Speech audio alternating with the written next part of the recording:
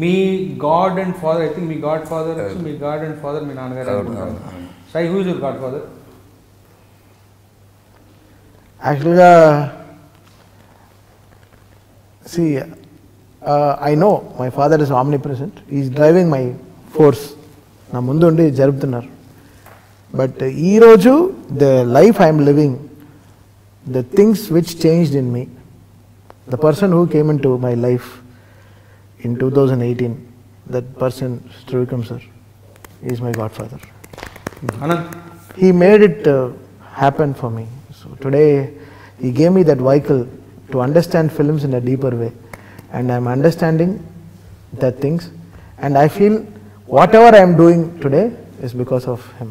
He is being behind somewhere. Super. Yeah. Anand, me godfather?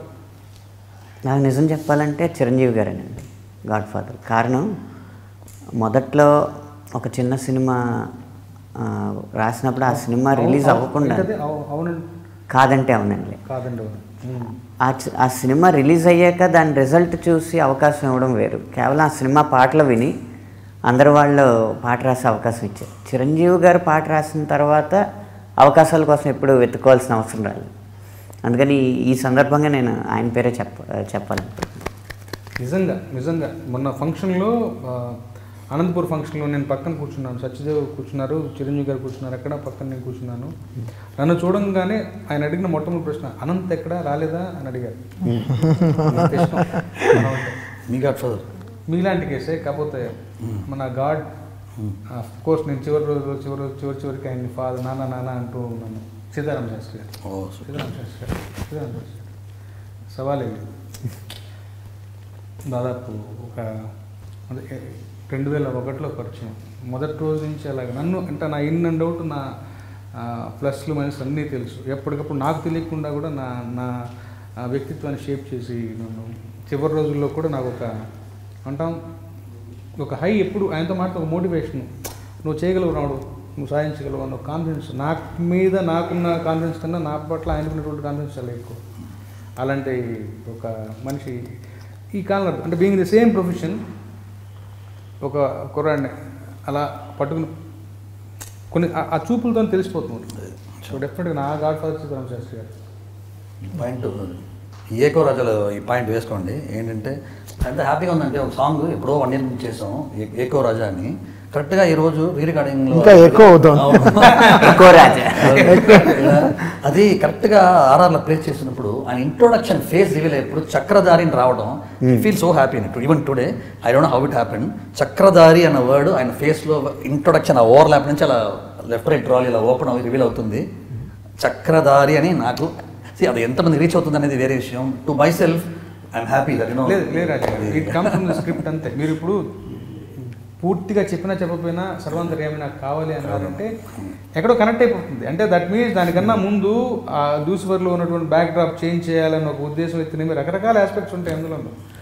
Chakradhari అంటే గుర్తొచ్చింది మన singer socket వచ్చేసి, గురించి పాడుతుంటే నాకు గూజ్ బంప్స్ వచ్చాయి, ఆ 2 లైన్లు ఏంటి అని చెప్పేసి విన్నట్ట, కోరస్ పాడడానికి వచ్చి విన్నట్ట. ఏ లైన్, కౌరవులెందరూ ఎదురైనా మరి ఒకడే చాలడా గిరిధారి, ఈ లైన్ గూస్ బంప్స్. ఆప్షన్ 2 నిజనా? పాడే మెయిన్ వర్షన్ పాడారు. అంటే